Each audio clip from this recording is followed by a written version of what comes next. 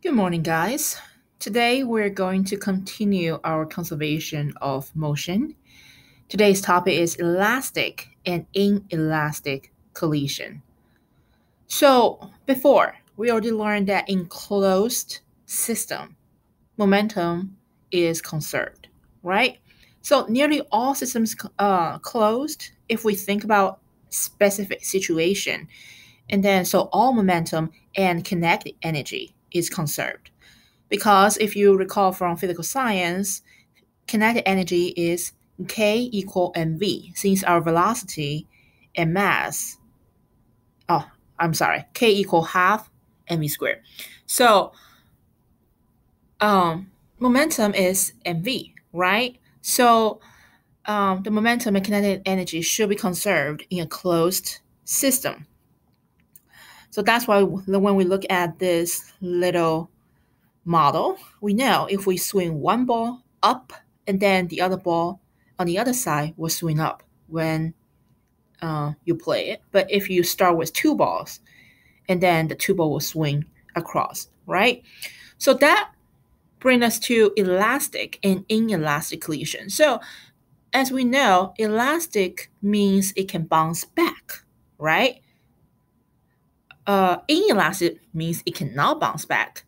So just like what it means, in some collision, in a closed system, kinetic energy is conserved. So when both momentum and kinetic energy are conserved, the collision is called an elastic collision. So everything, just like you're bouncing a ball, uh, exclude all friction or air drag and all that. When you're bouncing a ball, when you drop it on the floor, and then it will bounce right back up to the same height, theoretically. So everything is conserved and back to normal. So it bounces back, right? So it's called elastic collision. However, most collision are inelastic. Just like when two things collide together, there will be some sort of deformation. Okay? So most collision are inelastic because some amount of kinetic energy is converted to potential energy. Potential energy is the energy that's stored inside, usually by raising one of the object higher or by flexing the object. That just means it makes the other object move up or deformation. So any dent or other changing of shape by one of the object will also be accompanied by a loss of kinetic energy because you need energy or any sort of energy to, for example, two car collide, crash.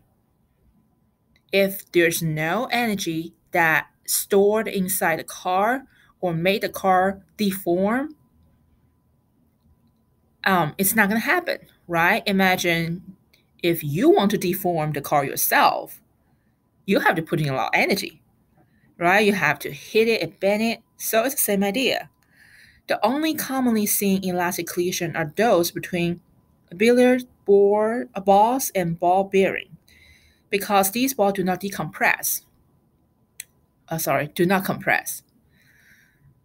Collision between molecules are elastic if no damage is done to the molecule. So this is molecule is a chemical micro level. So we're not going to talk about molecules.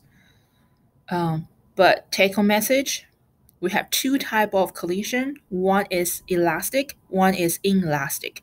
Elastic, all the kinetic energy and momentum is conserved.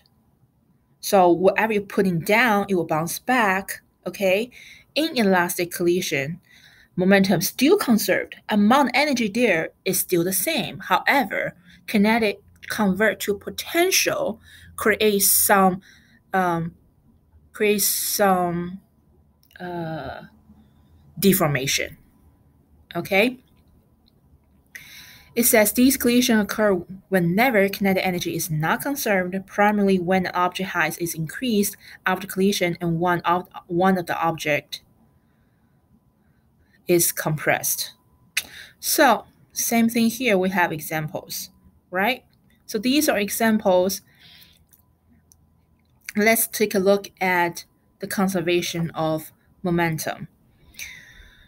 And our equation, the conservation of momentum or the conservation of kinetic energy, is, for example, you have two things collide, right? When you have two things collide,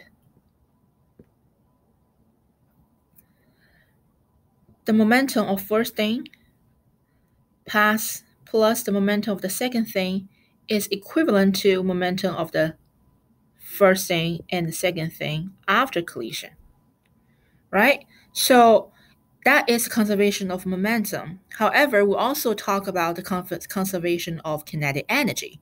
The kinetic energy, Ke, equal to, I don't know why, half mv squared. So this is just the kinetic energy of the first object and kinetic energy of the second object add together before collision is equivalent to the kinetic energy add together or when they're together, okay?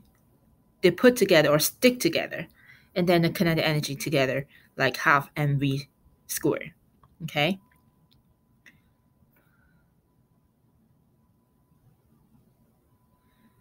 Well, all you have to do is plug in your answer, your numbers to get your answer.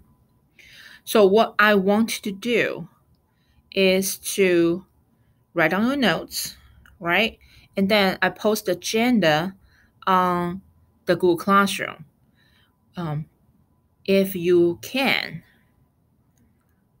I would like you to do the review. I'm not going to collect them as your homework. However, I am going to go over that review part of the question in next class.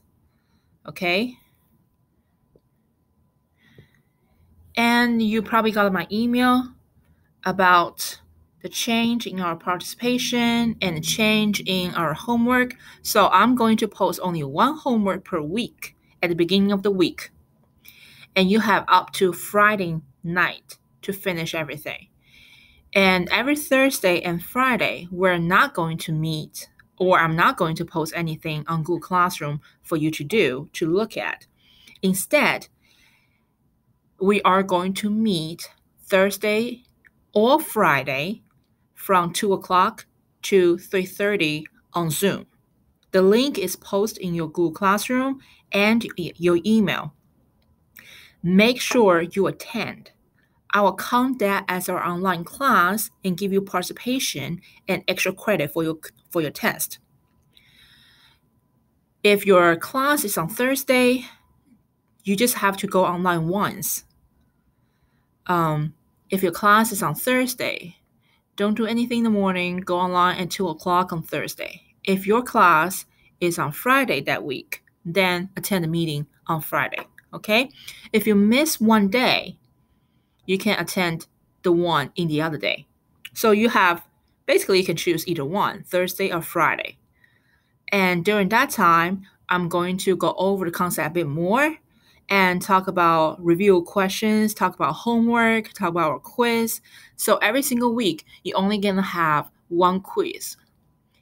It will be Monday, Tuesday, Wednesday, either one. I'm going to let you know what day will be your quiz the week before. And our quiz, instead of having the quiz during the class period, all of our quiz will start at 1 o'clock p.m. And if it's a quiz, you have 1 hour to finish. If it's a test, you have 2 hours to finish.